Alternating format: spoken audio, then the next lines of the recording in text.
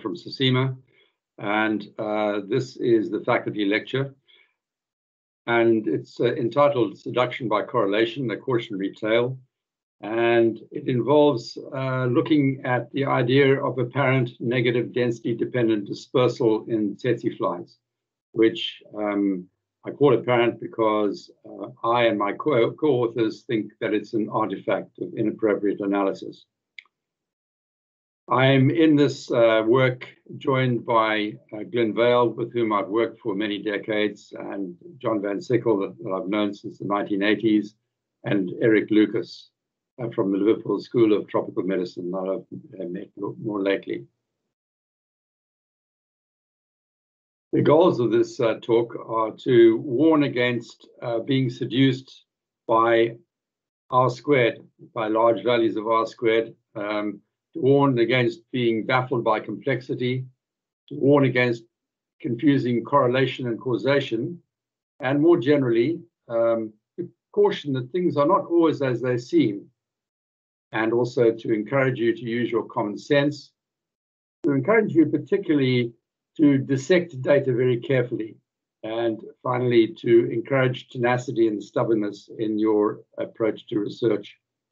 I particularly highlight the idea of data because that's what DAIDD is all about, and this will be a central part of what I'll be talking about. DAIDD is the beginning, the middle, and the end of everything that we do. So this lecture serves mainly to warn that one needs to take great care in the analysis and particularly in the interpretation of data. Neither the particular study that I'm going to use as an example, nor the particular animal used in the study are really of great importance in the story we're going to tell. The important thing is the data and how those data were and are and should be interpreted. As it happens, the data relate to tsetse flies, insects that are found in the wild, only in Africa. It's an important insect. They occur over about 11 million square kilometers of Africa still. They transmit trypanosomiasis, which is a serious problem in East and Southern Africa in the veterinary world, and still is a problem for human beings. Human sleeping sickness is still a problem in parts of West and Central Africa. Now, the tsetse fly is a very, very unusual animal. Here we see, and this is the start of life for a larva, which is being deposited by its mother. And this larva is absolutely huge. In fact, the larva can weigh as much as, or even more than its mother. So that's the beginning of life. Here we see this white blob here is a larva, very, very large. And what happens with that larva is it simply burrows under the ground and forms around itself a hard puparial case, which eventually becomes black, and it sits under the ground for a long time, and it emerges ultimately from that puparial case as the adult tsetse fly. So it's a very unusual life cycle. So here we have it. A single larva develops inside the mother. The larva gets deposited on the ground and buries itself under the ground, stays under the ground for 20 to 40 days, depending on the temperature, and then emerges, and 8 days or so later it ovulates, and then the life cycle is completed. Now, tsetse flies live on blood, and only blood. When they take a single blood meal like this fly, which has just taken one, that meal can weigh 3 times the fly's body weight. So this is pretty amazing. So in a lot of ways, tsetse flies are very unusual insects. As we've said, they don't lay large numbers of eggs. They're not like mosquitoes, houseflies, horseflies. They don't lay a lot of eggs. Instead, they produce a single larva every 8 to 12 days, depending on the temperature. That larva, as I've said, as it's born, it weighs as much or more than the mother that's just actually deposited it. And the important thing about this larva is it doesn't need to feed.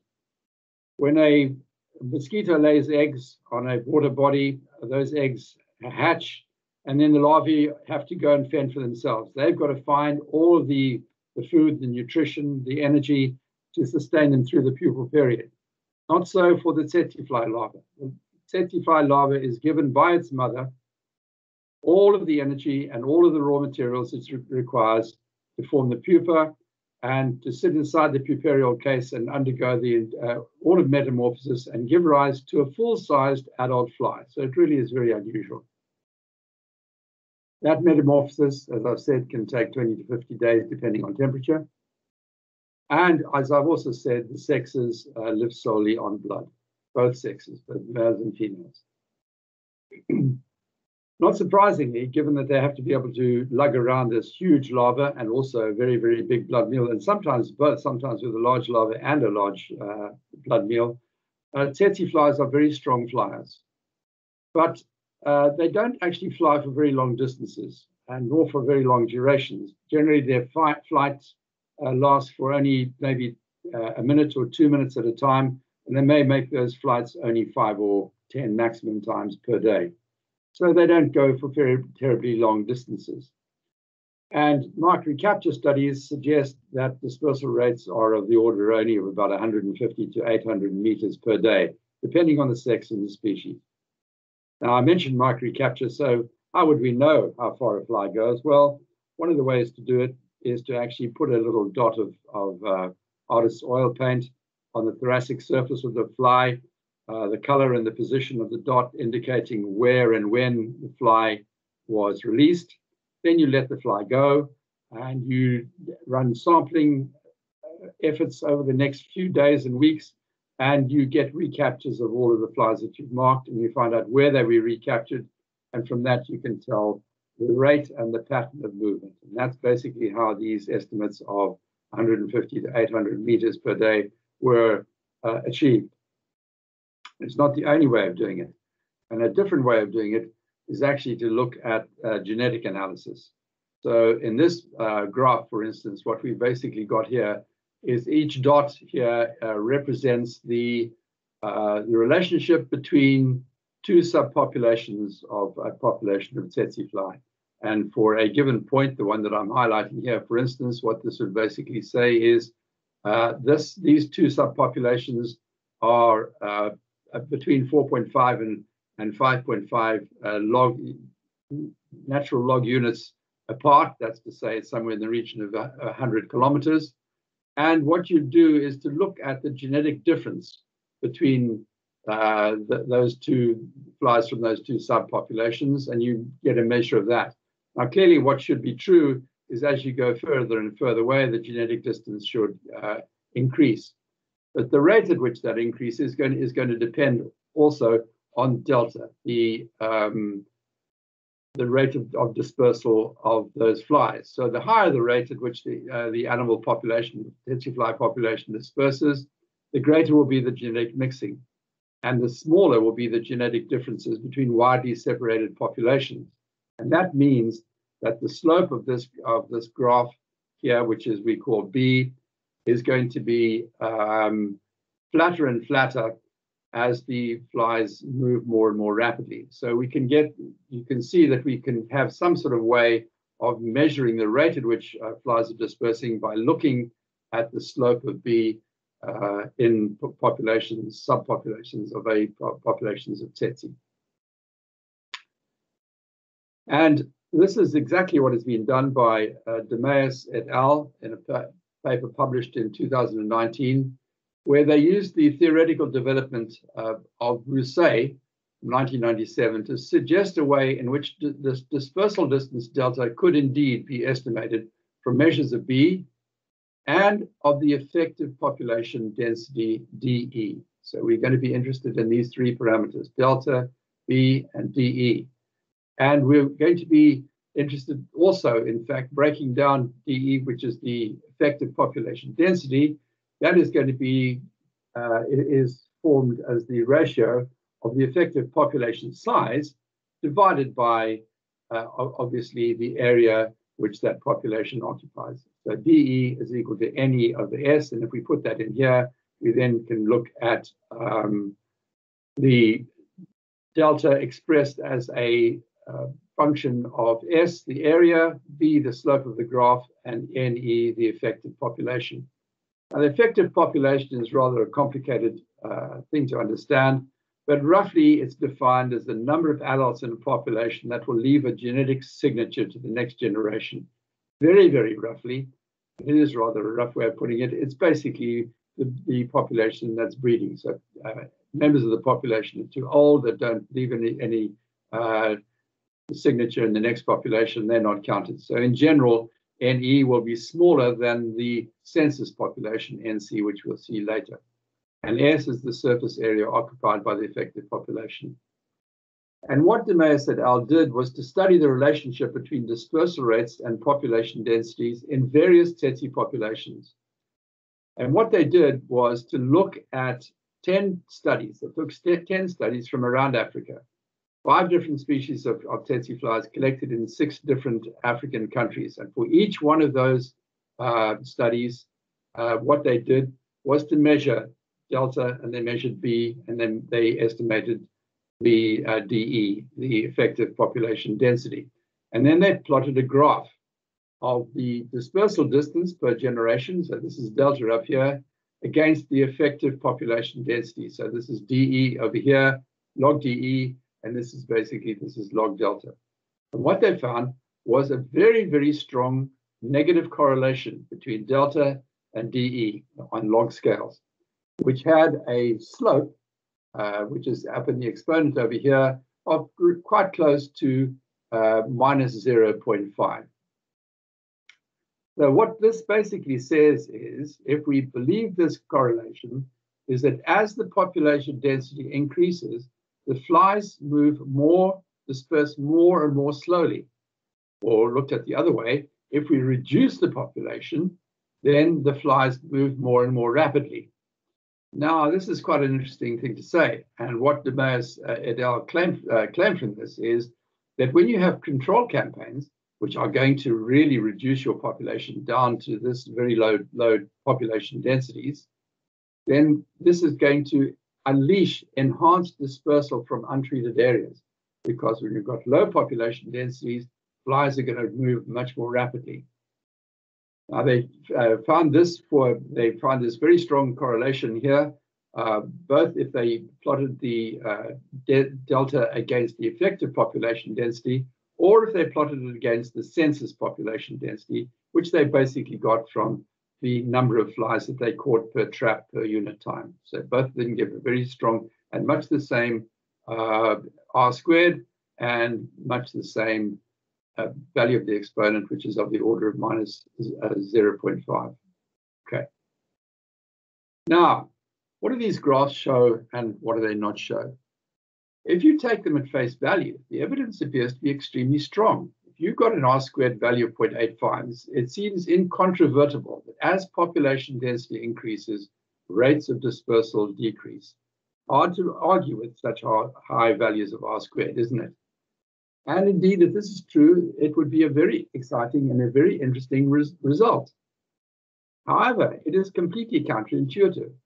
What we expect is that as populations get more crowded, there's going to be competition for resources. And you would expect under those circumstances that animals would tend to move more rapidly and get away from the competition. So you would expect to see that as population densities go up, you would see increased rather than decreased rates of dispersal. That's to say, we might expect to see positive density dependent dispersal rather than negative. And indeed, for other insects, it would appear that positive density dependent dispersal seems to be the norm in insect populations. It doesn't stop there, because even if it's true that there is this very high correlation, DeMeus et al. Are claiming more than that. They're not just saying that there's a correlation. They say that there is causation involved, and they're basically saying that it's the decreased population density which is resulting in the increased population movements. But is it that way around? Even if there is actually causation involved, is it that population increase causes the change in the rates of movement, or is it that the rates of movement actually cause the changes in population density? Or indeed, is it in fact that population density and dispersal rates are actually both independently impacted by some other factor entirely? In other words, is there some manner of confounding? Well, let's look at another example. For instance, let's have a look at the pigeons of Trafalgar Square. If you've ever been to London, I'm not sure if they're still quite as many as they used to be, but this is a common scene of these thousands and thousands of pigeons sitting in Trafalgar Square. Now, then you can see no flapping birds around there. No birds are going anywhere. So is this very low rate of dispersal caused by this very high density of pigeons? Or is the high density of pigeons caused by the low rate of dispersal?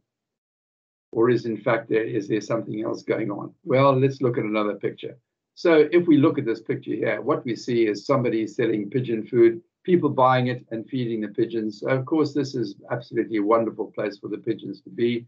And this suggests what we've got is confounding. People who are feeding the birds are causing the increased densities of the pigeons. They're also causing the decreased population dispersal rates. So in this particular case, there's no reason to suggest a causative link between population density and population dispersal rates. But let's go back to the Tsetse. So in this case too, we're going to argue that there is actually no causation involved at all, and that even the very high correlations are themselves artifacts of inappropriate analysis. So we don't even think there's any confounding involved. It's actually about this. So we're going to look at this. Now, recall the equations used to generate these graphs, where you've got delta is basically given by the inverse of the square root of pi times b times dE. And if we break down dE, then it's basically that's the same as delta is the square root of s over the square root of pi times b times ne. And what we're going to do specifically is to put a spotlight on S, the area occupied by the subpopulation. And how did Demeas et al. Estimate S? Well, we know exactly how they did it because they tell us. And they basically are saying that the average surface S occupied by a subpopulation can be computed as the surface area occupied by the different traps used in the given survey site. When only one trap is available per site, we computed S equals pi times L min over 2 squared, where L min is the distance between the two closest sites taken as the distance between the centers of two neighboring subpopulations. So let's actually just quickly flick to the next slide and then come back here just so we can see what's going on. So here is a typical Tsetse trap. Flies come in at the bottom here and they get caught up in this bottle up over here. And we put a trap at this center here, and we put another trap over here. And this, the distance between these two traps, let's say we've got a whole lot of these traps, but this is the smallest distance between two traps is L min. And we then form these two circles, and this basically gives the area of the subpopulation for each of these, each subpopulation. So that's how you get this value of S. But basically what they are assuming is there is an equivalence of the area occupied by the subpopulation and the area which is occupied by this trap. And this basically is the fatal error. Because when we go back here and look at this, what we're actually doing, you recall what we're actually doing with these traps. We're catching flies from a trap here, and we're doing the genetic analysis of these flies, and we're getting some sort of idea about, from the genetic analysis, about NE, the effective population size. Now, the trouble is this. If we take these traps and actually move them further apart, what's going to happen? Well, clearly what is going to happen is L min is going to increase, and the surface area S occupied by the subpopulation is going to increase as the square of L min. Right. The trouble is that the number of flies we're going to catch when these flies are anything more than 100 meters apart is actually not going to change. We're not going to catch any more flies when we actually move these traps 2 kilometers apart as opposed to 1 kilometer apart. So what is going to happen is that for over quite a large range, at any rate, NE is not actually going to change. S is going to get bigger. NE is not going to change, and that means that DE is going to get smaller.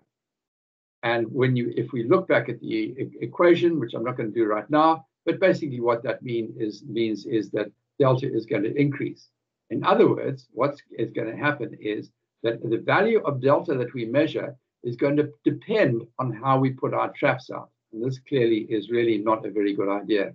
And what is going to happen is we get the appearance of negative dependent density dispersal simply through errors in the estimates of DE, which arise chiefly through errors in the estimates of S. Well, this is a slightly complicated argument, but I think you can see basically where it's going. But let's actually look at a simulation program, which is written by Eric Lucas and works in Excel, where we're actually going to check this. And the way that we're going to check it is basically by setting up, we're in control of this population. This is entirely a simulated population, and we get to decide how this population behaves. And what we're going to say is we're going to have a whole lot of little populations where we are going to have different values of DE. But we are going to insist that in this population that delta is the same regardless of DE. Okay, so in other words, it doesn't matter how the effective population density changes, delta is going to be the same. So if we plotted log delta against log DE, for instance, it would simply be a horizontal straight line. Right. So we do that. We pick up an arbitrary bunch of values of DE. We know that that delta is constant. Let's say we just put it at 1 kilometer per generation. And because we know what delta is, we know what each of the DEs, what we can do is calculate B, or the situation where DE is measured without error. Now, if we do that, what we find is that B, log B, actually falls off against log DE in this manner. In other words, there's a power function, and the slope, you may not be surprised to hear, is minus 0.5. Now that's that's good and fine. That's in the situation where there is no error in DE. Now, however, let's look at this graph in the center here, where we're actually saying, all right, now we're taking each one of these DE values, and we're saying, let's suppose there's some stochastic error in there. And we're going to introduce this error into DE by multiplying each value of DE, the true value of DE, by a random factor between 0.2 and 5. So that either DE will get smaller or it'll get bigger by some random amount. And what we find when we do that, and we go back and play the same game, and we calculate the values of DE and of B, we find now that, hallelujah, log B is actually independent of log DE, right? And then when we now go and calculate delta, what we find is, parabole dictu, that log delta falls off with log DE with a slope of minus 0.5 and with a very high value of R squared. We see, in fact, it's even higher than in the field results. It's up to 0.98. In other words, what we've got here is a situation where we appear to have negative density dependent dispersal in a simulated population where we know, because we have stipulated it, that the dispersal rate is independent of density. So it just looks like NDDD can be an entire artifact just as a consequence of errors in the measurement of DE. And basically where that is coming from is the errors in the measurement of S. Now, notice that because this is a stochastic simulation, each run or realization of the model gives slightly different outcomes. But as we can see in the next slide, what we will find when we do a number of these runs, that it's in general true that log B and log DE are generally uncorrelated, and that there is a strong negative correlation between log delta and log DE, and that the slope of this graph is always close to minus 0.5. So we've got 6 sets of graphs here, which are each one is a realization of the things that go on 1, 2, 3, 4, 5, 6. And what we see is we've always got of course, the graph of log DE against log B is always the same because log DE is that's measured without error. But when we put error in here, then this looks slightly different from that. That looks slightly different. They all look slightly different, but it doesn't make any difference. What you always get is a very strong negative correlation between log delta and log DE with a very high R squared. Okay, so it happens all the time. Right. Now then, what we did was we looked at one situation which happened in some of these studies, which was used by DeMeas et al., where there was one trap at each site and a large number of different sites. But there were other studies in which there was more than one trap used at each site. And this is, if I look at this, here we look at this example. What we've got here is a situation where we've got a circle of radius r. Let's say r might be a kilometer or might be only 100 meters. You can choose. And on that circle, we've got 5 equally equidistantly distributed traps and another one in the center. So we've got 6 traps here. You'll see later whether I've shown some of them in gray, some of them in red, but we've got these 6 sites.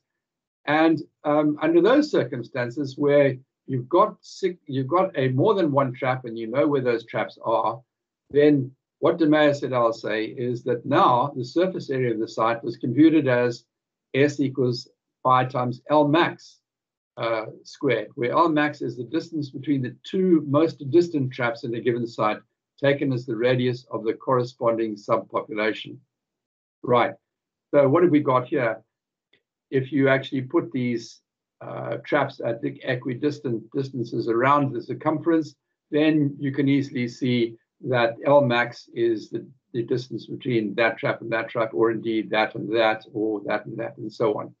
And then what we do is we can then get S, and you take that L max, take from the center there, and this will give you the value of S. Okay. And this is one particular example where R was set to be 100 meters. Now, you can see that there's going to be the same sort of problem here as we had in the situation where we only had one trap per site. Because if we increase the value of R, then these traps are going to be further and further apart, and S is going to get bigger. But as long as these traps are more than about 100 meters apart from each other, we know from other studies that basically they all catch the same number of flies. So it doesn't matter whether R is equal to 100 meters or a whole kilometer. Each one of these traps will catch the same number of flies. And so once again, is basically what's going to happen is both the census population and also the effective population size are going to appear to be the same, regardless of how we change R, as long as R is more than about 100 meters. Okay. So now what DeMeas et al. Did when they formed, for instance, the census population, they got that by simply saying how many flies were caught in total in these 6 traps over a particular period of time, let's say 3 days or something like that. The trouble is, when we increase the value of R and therefore the value of L max, what's going to happen is that NC is going to stay exactly the same, and S is going to increase. So basically what's going to happen is, as with DE, EC is going to decline. So we're going to have an entirely bogus measure of the census population density on the second graph of the DeMeas plots. And in fact, even if we don't change R, let's look at this. If we actually take the 3 traps, which are at the sites coded in red, remove those 3 traps, what happens? Well, L max is still exactly the same. And so S is going to be exactly the same, but we've only got 3 traps. So when we run those 3 traps for 3 or 4 days, we're going to get half the number of flies that we've got if we'd run all 6 of them. So NC is going to change. So as before, when we had one trap per site, here what we see is as S increases the square of R, but NE doesn't change. So DE decreases, and so does DC, and again giving the illusion of negative density dependent dispersal when we put it into the formula for calculating delta. Now, it can actually get worse, because at least in one of the situations that DeMeas et al. Looked at, they had 7 different sites, and they analyzed this situation as if there was one trap at each of the sites. And what they found was that the smallest distance between the 2 sites, the 2 nearest sites to each other, was 7 kilometers. And you can use, though, if you've only got one trap per site, you can use that using their first definition of how you calculate S to come up with a value of around about 35 square kilometers. But actually, when you look at the original study that they used, it turns out that there wasn't just one trap per site. There were 2 traps per site, and they were at 100 meters apart. So really, DeMais et al. Should have been using their second definition to calculate S. And if they'd done that, they would have come up with a value of S of 0.03 kilometers squared. And the difference between that and 35 kilometers squared is a factor of greater than 1,000. And what that means is that the resulting values of delta differ by a factor of around about 33. Now, one could object that the 2 estimates, because we're using the definition of S on the basis of either 2 traps per site or 1 trap per site, that these actually refer to 2 different subpopulations. But what you need to bear in mind is that the value of delta that DeMais et al. Quote is a value which is supposed to be constant across the entire region that they were studying of 7 different sites. And what you were saying, if you were saying that these are 2 different subpopulations, what you would be forced to conclude is that the value of delta could differ by orders of magnitude between subpopulations of the same population, depending on how traps are deployed and how S is calculated from those trap deployments. And so either scenario actually undermines the whole basis of the DeMais et al. Analysis. So let's look at the summary. Let's go back and remind ourselves what we have on the DeMais et al. Graphs. So here's the graph if we use the effective population density on the x-axis, and here's the graph if we use the census population density on the x-axis. And what we've seen is that both of these, both DE and DC, are hopelessly compromised. So it may appear that the high correlations between rates of delta and measures of effective and census population density are consistent with the idea of negative density dependent dispersal. But in fact, there is no causation in either direction, and not even any confounding. The correlation and even the slope of the correlations are artifacts resulting from a failure to understand the relationship between catches of Tsetse from traps and actual population numbers and densities. Now then, just as an afterthought, a greater scientist than all of us had this to say about his qualities as a scientist. All I have is the stubbornness of a mule. No, it's not quite all. I also have a nose. And it was Albert Einstein who said that. And in science, we may not be Albert Einstein, but we all need a nose to sniff out when something is right or something is wrong. And we need his stubbornness to follow that scent to its logical conclusion, no matter what it takes and how long it takes you. Thanks very much. Here are the references. This is the DeMais article. This is one of the studies that they used. This is the study, the theoretical study of Rousset, published in 1997, which they use as their basis for their studies.